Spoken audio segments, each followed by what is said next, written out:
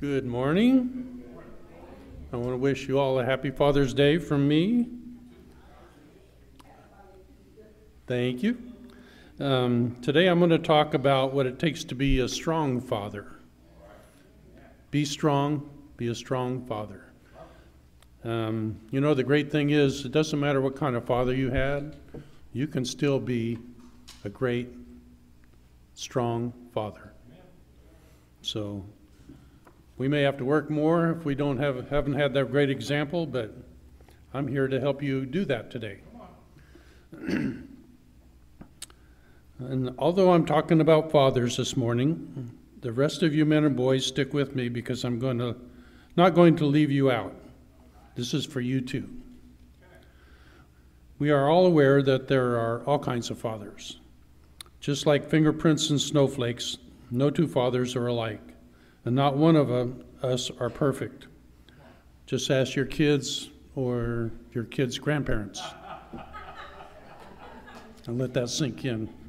Your kids' grandparents, they have opinions about. Anyway, let's talk about being a father. Fathering a child doesn't make you a father any more than cutting a piece of wood makes you a carpenter, or putting air in a tire makes you a mechanic. Being a father means you are invested in raising that child. It doesn't mean that you know what you're doing, but it requires that you be engaged in raising that child. It isn't a momentary commitment, but a long-term commitment. You are learning as you go, and hopefully you have good examples or at least good help along the way. Yes, especially with that first child, you will make many, many mistakes. I did that. Like I said, no earthly father is going to do everything right. There's an anonymous quote that says, "Children are great imitators, so give them something great to imitate." Yeah, I thought that was really good. So what happens when you mess up? This is something I'm very familiar with. When that happens, realize that you have a teachable moment. How you react will have just as much of an impact as what you say, so be cautious. Be man enough to say to your child that you messed up and that you are sorry. That is something your child will carry with them, and they will respect you for it. Remember that each day is a new day and a new opportunity to love and teach that child. Let me say here in my experience that all fathers I have talked to about raising their kids are focused on preparing their child for adulthood, with the tools and maturity to make it on their own when the time comes. One of the scariest things I can think of as a dad is watching your child go out on their own and feeling that you hadn't prepared them for it. Proverbs 22:6 says, "Raise up a child in the way he should go. Even when he is old, he will not depart from it." And there's another quote from Bob Talbot. Teaching kids to count is fine, but teaching them what counts is best. Deuteronomy 4:9 and 10 says, in the Amplified Version, "Only pay attention and watch yourselves closely so that you do not forget the things which your eyes have seen, and they do not depart from your heart all the days of your life. Make them known to your children and your grandchildren, impressing these things on their mind and penetrating their heart with these truths, especially the day you stood before the Lord your God at Horeb, Mount Sinai, when the Lord said to me, 'Assemble all the people to me, and I will let them hear my words, so they may learn to fear me with awe-filled reverence and profound respect all the days they live on the land, and so that they may teach their children.'" And let me interject here that you don't have to have a child to be a father to a child. You can be a father figure to a child who doesn't have a father, or at least be a good example to those children around you. You can still make a difference in a child's life by your involvement. I want to encourage you to think about that. So what does a strong father look like? I would say a strong father is a man who invested in all the areas of his child's life. A strong father is caring, fun, of good character, fair, understanding, encouraging, and a father who teaches right from wrong. A father who listens, who shares his knowledge, a father who loves their mother, but most of all, a strong father needs to follow Jesus and to teach his kids to follow Jesus by his example. Here are some great quotes from BibleReasons.com. Our greatest concern for our children should be that they grow to love God above all. Your greatest contribution to the kingdom of God may not be something you do, but someone you raise. One day they will walk in your shoes. Make sure they are pointed in the right direction. Children learn more from what you are than from what you teach. Where do we look for help? First, look to God's Word. Also, you can look to other fathers that you would like to emulate and ask for advice. Sometimes men have a hard time asking for advice, right? Takes humility. There are endless Christian resources on parenting. Don't be so macho that you won't ask for help. Wouldn't you want your child to ask for help when they are lost? What characteristics do we need? You guessed it, we look at our Heavenly Father for our perfect example. Characteristics we should have are those God the Father teaches us by his example. Think about these examples and how you can apply them.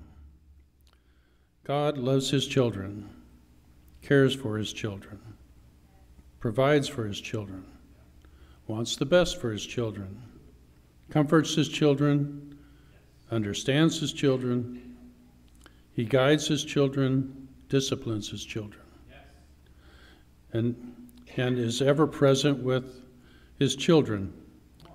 God gives hope to his children, picks up his children when they fall, carries his children, rewards his children, and feeds his children.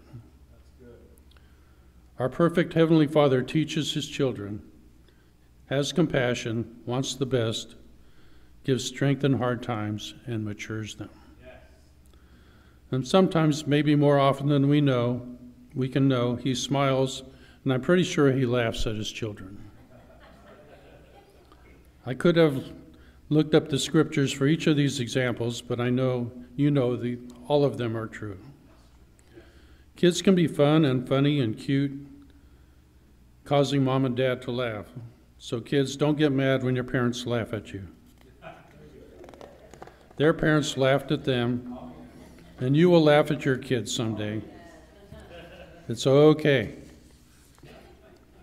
But dads, don't laugh when your child does something foolish or dumb or gets hurt. That is not a good example.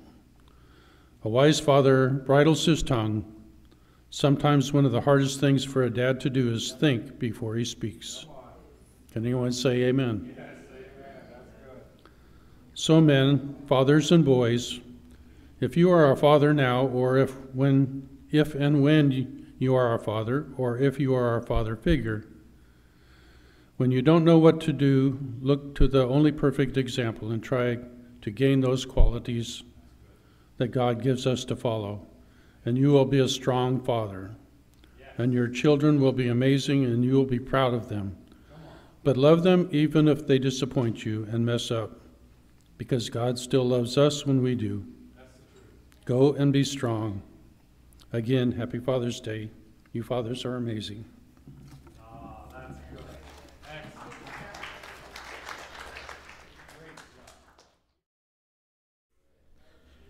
Well, good morning, everybody. I'm so happy that everyone's here this morning. And I'm not up here to do the announcements or take a second offering like many of you might think. But I'm here to share a little bit about fathers and Father's Day. from my perspective and from a biblical perspective. And when I told Leslie that line, she said, how come they're different? Well, hopefully they line up today. But I want to share a little bit with you. You know, I'm not used to speaking on Sunday mornings from the pulpit like this, but I think that God has a message for everybody here. I know it's Father's Day, but I think there's something for everybody in the message that I think God has given to us. So, you know, I started thinking about, when I was asked to speak this morning, I was thinking and I started becoming curious, like, why am I chosen to speak this morning? What makes me qualified? Well, I guess I do have 4 awesome children, and I have been a father for almost 17 years. When I wrote that down, I started thinking, I was like, man, 17 years? I'm not that old. And I looked in the mirror and I go, I'm gray, I am that old. It's like, time flies. You know, when I was preparing for this message, you know, I was sitting in the car, we were driving somewhere, and I asked my kids, you know, I said, kids, what should I speak about for Father's Day? And the answers that I got were very diverse. I'm going to share to you some of what they said, and maybe you can guess on which child said what. One of my children, and I'll just say it was one of my daughters, she said, you should talk about the joy of having a perfect daughter. I see finger points, and I think they're correct. One of my children said, Dad, you should talk about hunting. Kim is prophetic this morning. 2 for 2. Let's see if she got go farther here. One kid said I should talk about working to provide for my family. Haley on that one. And one kid said I should talk about dedication and how that dedication has kept a roof over our heads. So they gave some great answers, but we're not going to talk about perfect children, or we're not going to talk about hunting this morning, although I would probably much rather speak about hunting. We're going to talk about tools. And if you saw my message title on the bulletin or on the marquee outside, my message title is Be a Tool. If you've ever looked at the ads around Father's Day, tools always go on sale this time of year, don't they? You know, in general, guys just love tools. I love tools. I love gadgets. I love all that stuff. I don't even work outside anymore. I work in an office, but I still like tools. And so I think that working around that, we're going to come up with a message today based around tools. And we're going to start our message on fatherhood, and we're going to look at an account from Moses in the Old Testament. And Moses is one of the greatest fathers in all of history. Moses. He was the father of 2 biological children, Gershom and Eliezer. But more importantly, Moses is one of the greatest fathers of faith for the Jews and Christians. He's one of the greatest fathers of faith that we have, and one of the greatest examples that we have. So I'm sure you guys know about Moses, but I'm going to give you a little bit of a backstory. Moses was born in Egypt, and Moses was born during a time where people were persecuted. They were slaves at that time, slaves in Egypt. And Moses was supposed to be put to death by Pharaoh's decree. He made a decree that all of the male children should be killed. But Moses, something different happened. Moses was led in a basket down in a river as an infant out of his parents' desperation. God had plans for Moses and intervened. He was ultimately raised as an Egyptian royalty. He was raised as an Egyptian prince in Pharaoh's household. But Moses ended up saving all of God's persecuted people, leading them to the promised land. If you have never read Moses' story, I implore you to do it this week. It's an amazing story. And I can't tell you all that happened in Moses' life just due to time. But I want to share a story that I think exemplifies the message today. Our story that we're talking about is found in Exodus chapter 4. This account happened when Moses was called by God, actually God. He spoke to Moses face to face. Well, face the burning bush. Moses was trepidatious about God's calling. Who could blame him? However, even through all of that, God called Moses to return to Egypt when he was on the run from the law. And we could talk about that, but that's a story for a different day. But he called Moses to return to Egypt and tell Pharaoh to let God's people go. So let's read our account. Exodus chapter 4, this is verses 1 through 5. Moses answered, "What if they do not believe me or listen to me? And they say, 'The Lord did not appear to you.' Then the Lord said to him, 'What is that in your hand?' 'A staff,' he replied. The Lord said, 'Throw it on the ground.' Moses threw it on the ground, and it became a snake, and he ran from it. Then the Lord said to him, 'Reach out your hand and take it by the tail.' So Moses reached out, took hold of the snake, and it turned back into a staff in his hand. 'This,' said the Lord, 'is so that they may believe that the Lord, the God of their fathers, the God of Abraham, the God of Isaac, and the God of Jacob, has appeared to you.'" Now, many of you know that I hate snakes. I would have ran too. I might have shot that snake.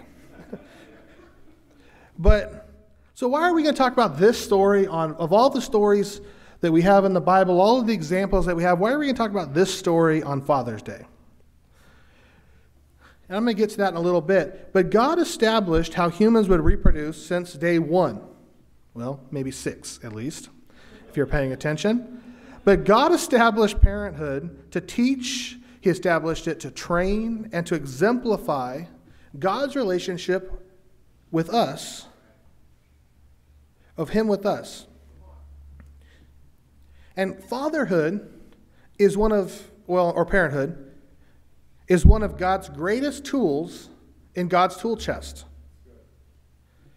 Proverbs chapter 22 and 6, I thought it was funny. Doug used the same scripture. But God said, "Start children off on the way they should go, and even when they are old, they will not turn from it." All throughout Scripture, we find God pushing biblical parenthood to train and replicate His chosen people and His people. Psalms 127, verses 3 at the beginning of 5 says, "Children are a heritage from the Lord, offspring a reward from Him. Like arrows in the hands of a warrior are children born in one's youth. Blessed is the man whose quiver is full of them." Men and women, all men and women, are tools that God uses, or should be tools that God uses to bring about His kingdom here on earth. See, I was raised by a number of fathers. I said fathers, plural on purpose. Not because it's 2023, but because God has placed many men that have helped shape me into who I am today.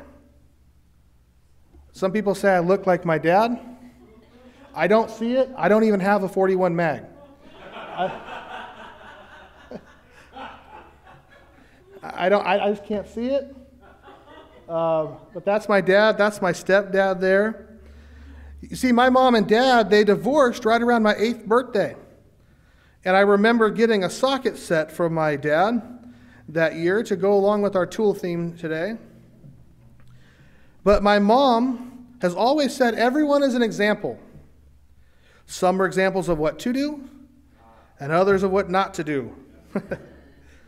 And often, unfortunately, my dad fell in the latter part of that conversation.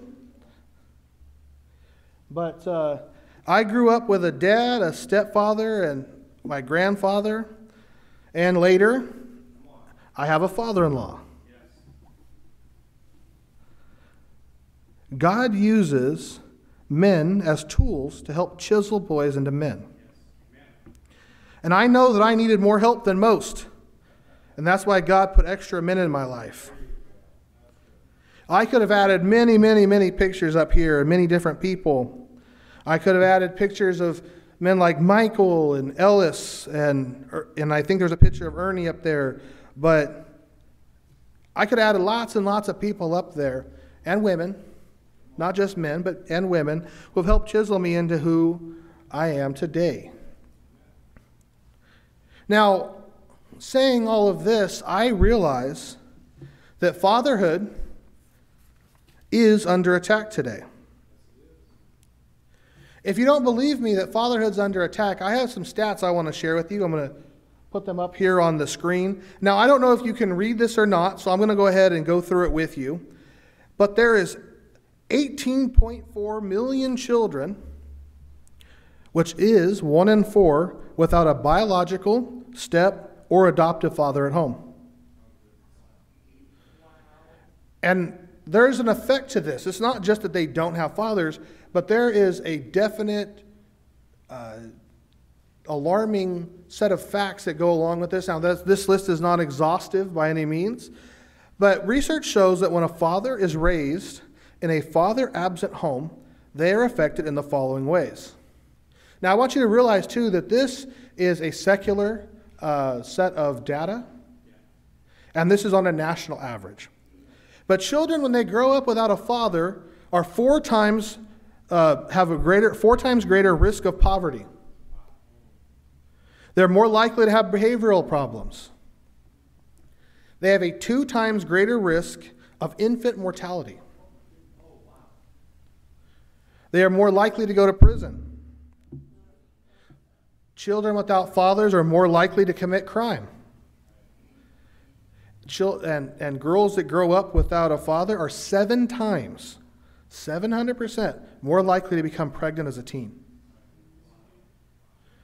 Children that grow up without a father in a fatherless home are more likely to face abuse and neglect, more likely to abuse drugs and alcohol.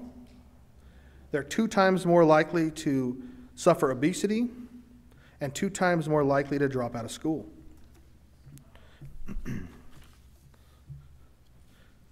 You know, and I know that it's 2023, and I know where we are. I know that we're in South Sacramento. You know, I can't stand up here and talk about fatherhood and not point out that these statistics that we looked at on a national average are probably much higher here in our neighborhood. I know we're here in California. I know that we're in Sacramento and South Sac. And I know that South Sacramento is probably leading these charts and pushing those numbers up. I am married to my wife, and I'm involved in my children's life. But this is increasingly being married and being involved in children's life is increasingly becoming an exception and not the norm. But fathers have been God's tool since the literal beginning of time. Has God's tool that he established stopped working? Has God's tool of fathers and men stopped working? We're going to talk about that.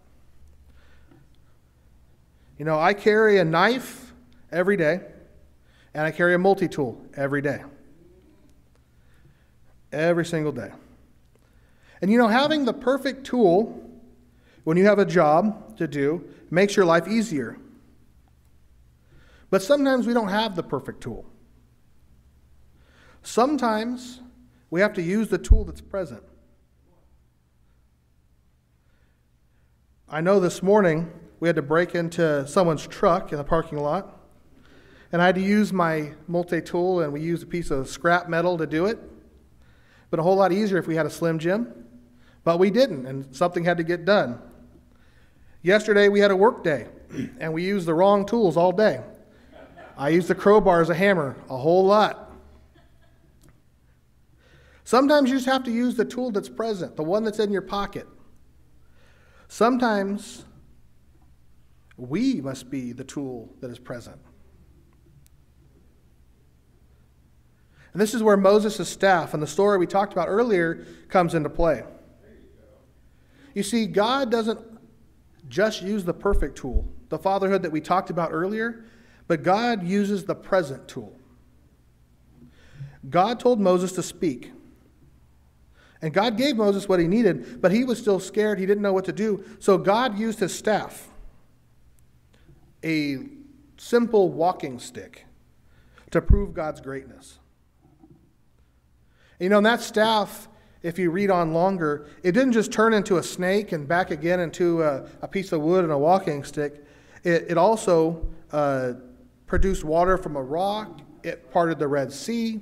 It did miraculous things because of God working through a tool.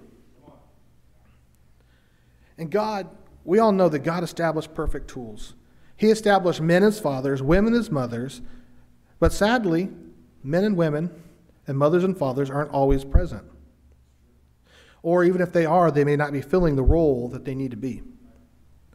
Today, you, it doesn't matter who you are, is an imperfect tool made for perfect work. It doesn't matter who you are, whether you are a father, whether you're a mother, or just a guy or girl, or even a kid, God has a job for you. God has placed a job in your life to work through people. You have to be the imperfect tool to get God's job done. You know, a present multi-tool is better than a full tool chest that's not present. Doesn't matter if you feel like you're the perfect tool for the job, if you're the perfect person for the job, if you have the skills that you need, it doesn't matter because you're there and you're present, and that's a whole lot more important than being perfect. God established marriage and fatherhood as a perfect model for his love and to advance his kingdom. But sometimes we find this model is broken. It's not by God, it's not broken by God, but by our sin. Our sin breaks down relationships, especially parenthood and marriages. And we saw the numbers. We saw that statistics up on the board here just a while ago. But today, get into the role as a leader over someone's life. That's what we have to do today. 1 in 4. 1 in 4 children do not have a man in their life to show them how to be. And you know, this is deplorable. This is not how it should be. We see numbers like this, and we see this happening every day in our society, everything going around. We see these things, we see the effect of these things, and we still wonder why people are so confused. More likely to be obese, to get pregnant as a teen, more likely to be in poverty, to have behavioral problems, crime, abuse, and more are all increased exponentially. And we wonder why. If you want to change the world, here's your opportunity. This is your opportunity. Your opportunity to step up and be that person and that leader in someone's life. God is giving you that opportunity this morning to step up.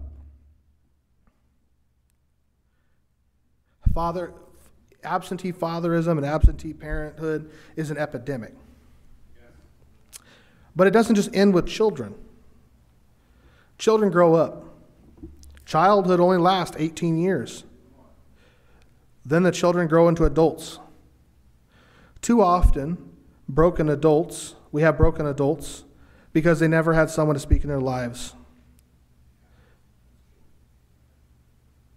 We have to have someone, either a man or woman of God, helping to raise these children and these adults into godly people.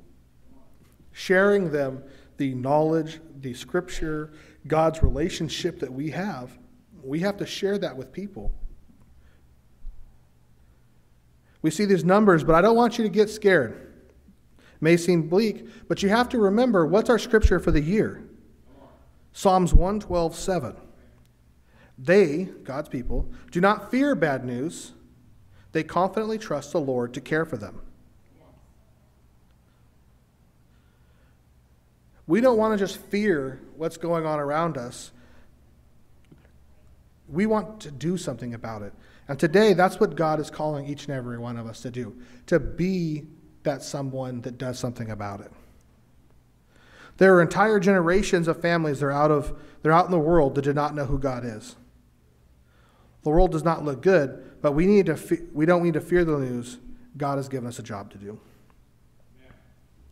Be the examples and the parent they need. It doesn't matter if they're 6 or 60.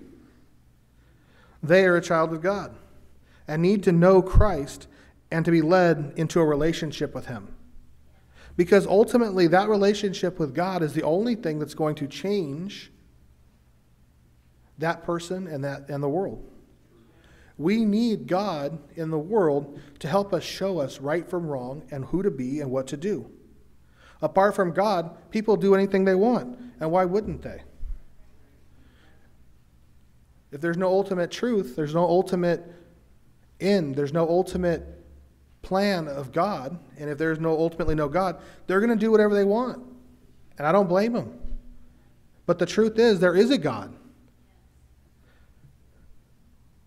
There is someone who loves them and cares for them and has a plan for them. There's someone that wants them to be the father to their biological children. There's someone that wants to make them do better in this world.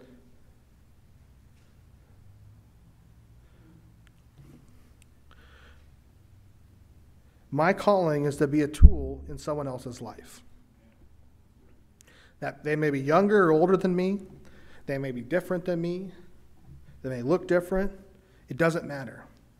Families don't just end with biology and marriage.